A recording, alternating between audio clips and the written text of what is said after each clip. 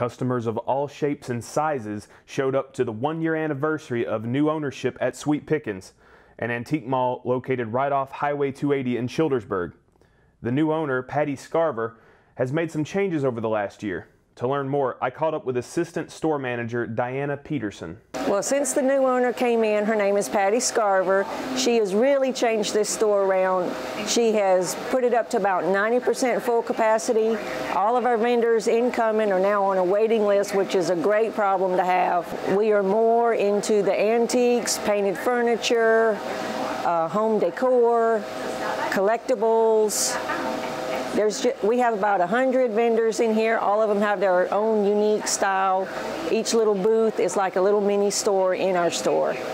Two booth owners, Cindy Jones and Janie Giddens, were on hand to discuss their unique antiques and items available in their respective setups, as well as a new feature added by the new ownership, featured classes. Once or twice a year we'll have a yard sale, and we usually have it on our side parking lot.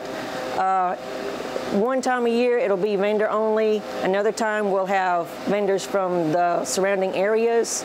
We also have paint classes because we specialize in blackberry house paint.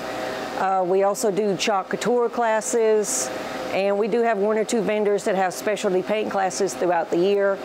Every month we try and do some sort of event that promotes the store and our vendors, because they try really hard to build their own little business inside of this one big business. I'm going to be teaching a painting class in various techniques. Basically, it's going to be a beginner's class using our blackberry paint. Our blackberry paint is acrylic, it's not chalk. I believe that's more durable on furniture. So I'm going to show people that are not familiar and want to learn how to just get started. Please come out and shop here at Sweet Pickins. I do memory quilts, and I have other type things here, other quilts and things here, but mostly I do t-shirts, quilts for people in the local area, and I've had people come from out of state who've bought quilts from me. I enjoy doing them. It's like putting together a giant jigsaw puzzle using your t-shirts. It appears Sweet Pickins has had a strong first year under Ms. Scarver, with plans to keep going in 2019 and beyond. I've been here since February of this year, and I'm really enjoying it. I love it. The people here are great. The owners are awesome. I've gotten all the advice I needed to be, successful here.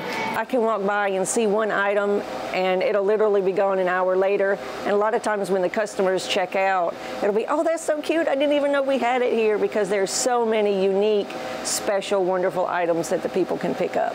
Reporting for WOIL TV 47, Michael Giddens.